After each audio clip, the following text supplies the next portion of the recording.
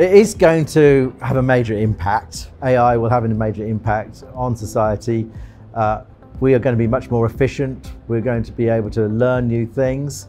It might be offering careers for people who didn't have the opportunity. I mean, it used to be in the old calculator days, if you couldn't add up, then you couldn't, all sorts of careers. But when the pocket calculator came, you could do all these kinds of things. Now, if you can't write, and you're a bit difficult in getting your grammar right, and can't get the words out, maybe you can be a brilliant author now. So there's whole sets of careers that are going to appear for people. It might be the great democratizer.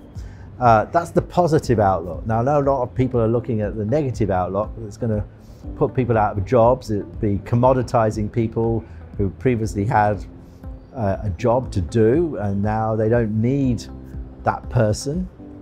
I think what you have to do is take the bull by the horns and not be an ostrich and bury your head, and then grab hold of these tools, which are going to be amazing and easy to use to really make society more efficient.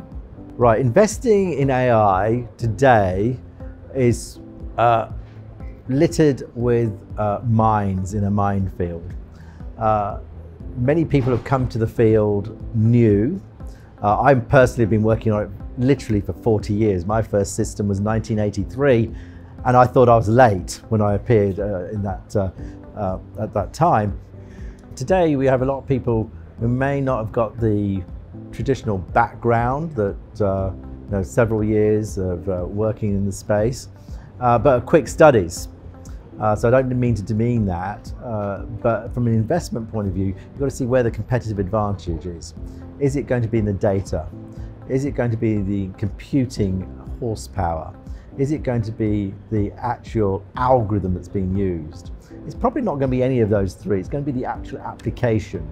Does anyone actually want your speeded up version of your solution that you're providing over the existing solution?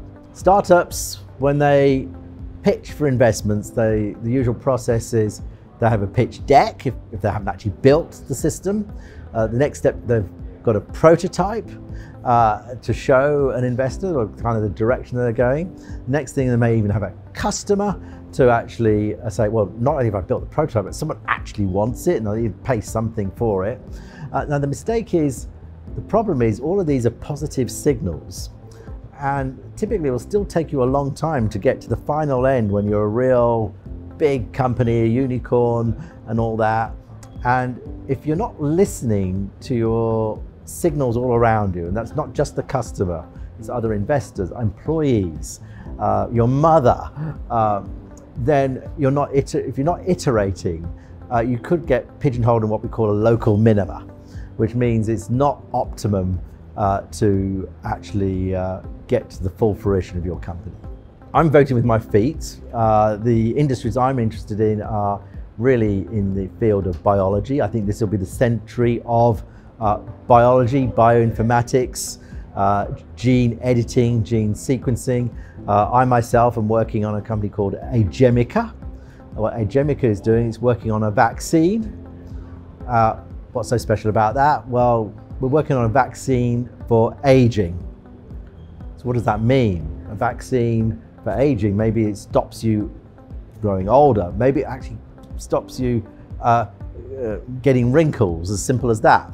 The problem is we can actually live longer with wrinkles, but there's lots of diseases which are really catastrophic. The brain, the heart, the lungs, the liver.